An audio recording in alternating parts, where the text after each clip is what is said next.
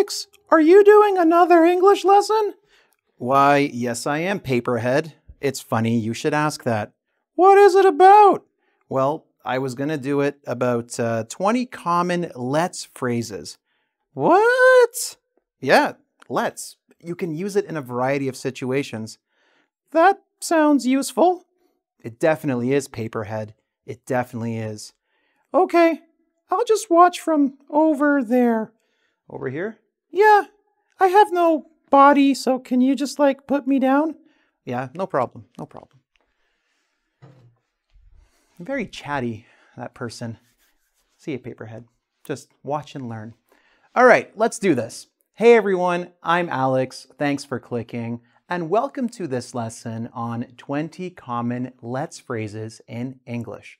The language that I will give you in this video is incredibly useful for your daily life. These are imperatives that you can use and that you will hear in a variety of different contexts. You can use some of them to encourage and motivate people, and you can use some of them to, well, let's find out what you can do with them.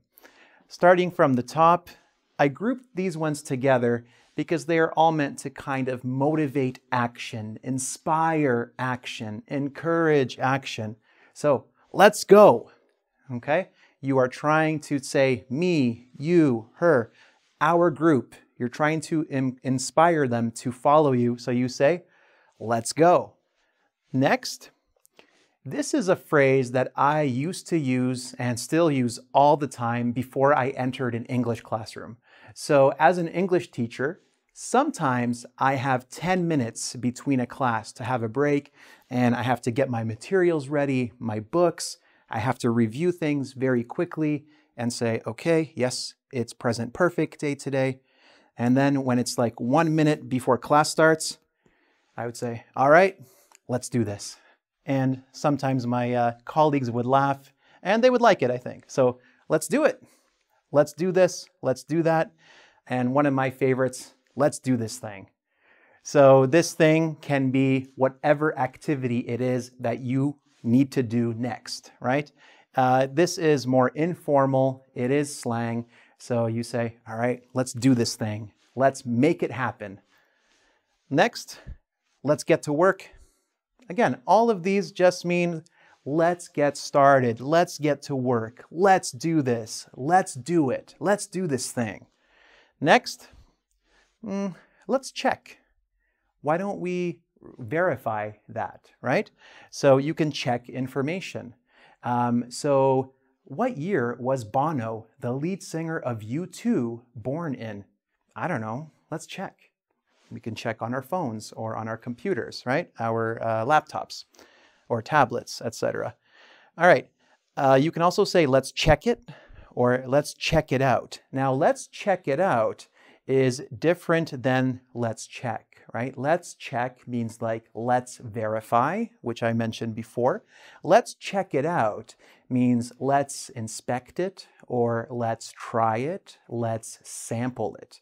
So if you're walking downtown and you're looking for a place to eat lunch and you say, I don't feel like eating there or there. Oh, that's a new place. Do you want to check it out? Yeah, let's check it out. Let's go. Let's do this thing, right? Next, I put these ones with the verb try in one category. Let's try. Let's attempt this, right? So try means to attempt something or to sample something. That something could be an activity, it could be a food, a drink, it can be almost anything that you can attempt or try or sample. So you can also say, let's try it out, right? So if you're shopping for a bicycle and you find one and you like it and you're like, okay, well, it's not bad, but I want to try it. All right, let's try it out. Let's see how it goes, right? Let's try again later, all right? So if you're calling a restaurant or a store and no one picks up, and you say, no one picked up, or it was busy. Okay, well, let's try again later, right? So you're encouraging the person to try again later. Next, let's try something else.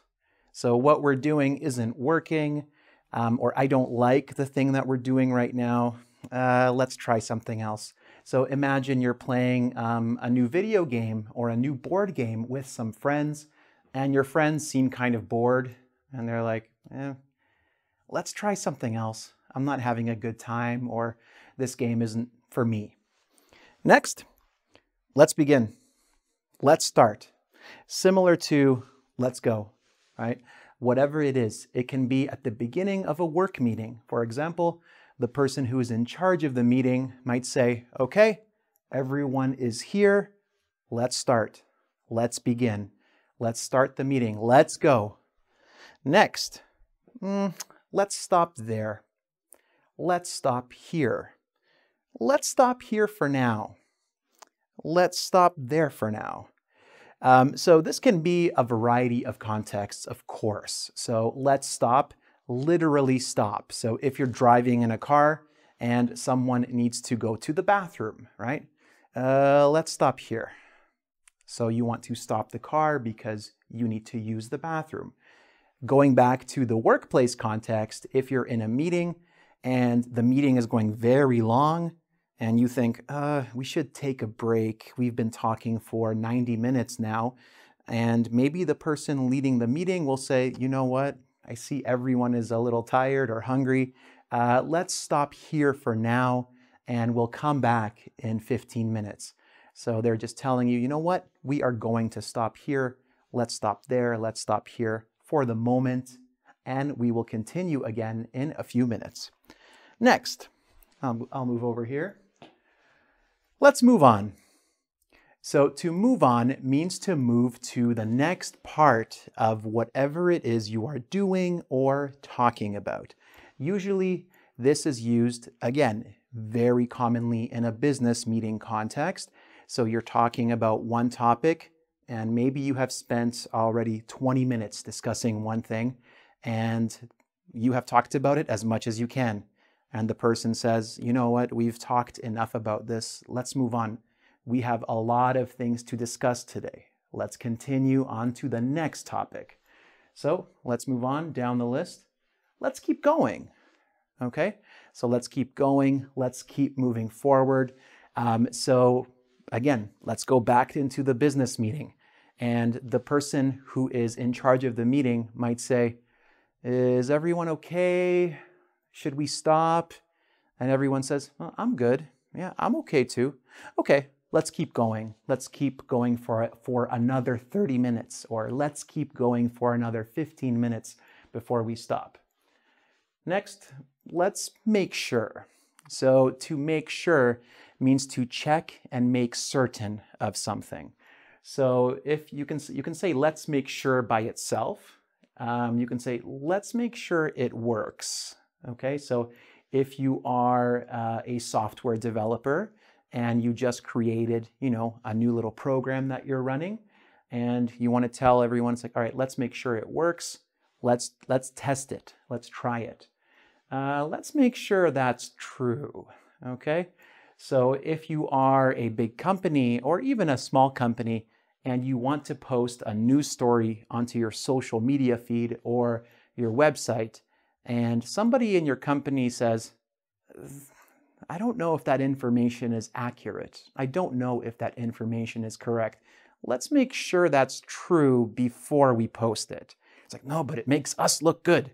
Yeah, but it will make us look bad if it's not true. So let's make sure, let's check, let's make certain that it is true. Let's see. You know what that means, right? So let's wait and see, and let's see, very similar.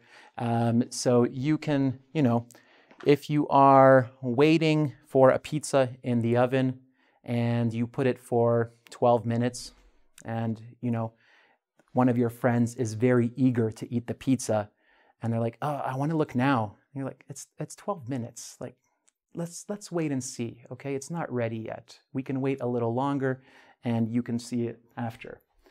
All right, so let's see what's happening over there. Let's wait and see. and see what happens like in the game, if you're watching a game, for example. Okay, the next two, these are similar to let's try something, but they are more idiomatic and they are more informal. So you can say, let's give it a go, or let's give it a whirl. All right, so whirl or swirl would be like this, something that's turning around really quickly. If you give something a go, if you give something a whirl, it means that you're trying it, okay? So you can also say, I didn't write it here, but it just came to me, let's take it for a spin. So if you take something for a spin, you try it. When you're shopping for a new car, unless you're very certain that I know this car is excellent, it's exactly like a car I've driven in the past, most people take a test drive of the car they plan to purchase. So they will say, all right, let's give it a whirl. Let's give it a spin. Let's give it a go. Let's try it, all right? If you have a plan or an idea, right? You and your friends are going camping and you have, a path that you know in the forest, and you think, okay, if we take this path, I think we can get back to the campground before the sun goes down and still have a full day. Like, okay, well, let's give it a go. Let's see what happens, all right? Let's try it. All right, next, let's meet up. So this is an invitation that you're giving to a person. After let's meet up, you can also give a time or you can give a location. So let's meet up at 9. Let's meet up at the theater. Let's meet at this place or at this time. Whew, let's get out of here, okay? So if you have been at your job all day and you've worked a lot of overtime, maybe this is your 12th hour or 16th hour on the job, and you're just so exhausted and you say, you know what? Let's get out of here. Let's leave this place.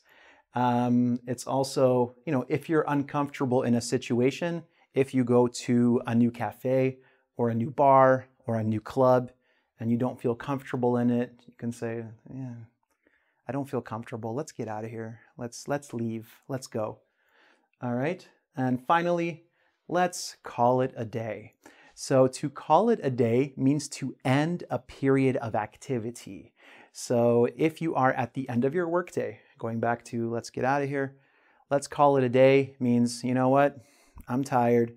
Let's call it a day. That's enough for now. We'll continue tomorrow. It doesn't have to be only at the end of a workday, but the most common context where this is used is let's call it a day. If you are in a work meeting as well, the person who is organizing and running the meeting might use this as well. If the meeting is like at the end of the day or maybe right before lunch, they might say, you know what? Let's stop there for now. Let's call it a day. We're not going to talk anymore about this. We've said as much as we can say. You have gotten as much information as you can get right now. So let's call it a day. Let's stop. And we'll continue on tomorrow. So that's a lot of information. Very quickly, I just want you to repeat after me. All right? I'm going to try to do this a little speedily, which just means quickly. Let's go. Let's do it. Let's do this thing. Let's get to work. Let's check it out. Let's try it. Let's try again later. Let's try something else. Let's begin. Let's stop here for now. Let's move on. Let's keep going. Let's make sure. Let's see. Let's wait and see. Let's give it a go. Yeah, let's give it a whirl. Let's meet up. Let's get out of here. Let's call it a day.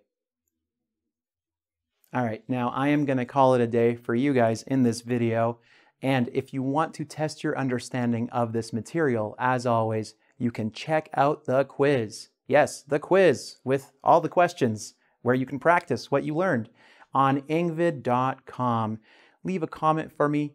Tell me if you have any feedback or questions about the video or the quiz or anything else that's on your mind related to learning English, and I will do my best to answer your questions or just respond to your feedback and say, you know what, thanks for your support. So till next time, thanks for clicking. Don't forget to subscribe to my YouTube channel and all that good stuff with Facebook, Twitter, etc. And you know what? EnglishAlex.com. There you go. That's another one where you can check. I know you have a lot of stuff to check, but if there's one website that I can recommend, it would be my own. I would be silly not to recommend my own website. So go to EnglishAlex.com for more free and paid English learning resources. Till next time, I know I said it again, but I'm going to say it. No, I said it before, but I will say it again. Thanks for clicking. Let's get out of here.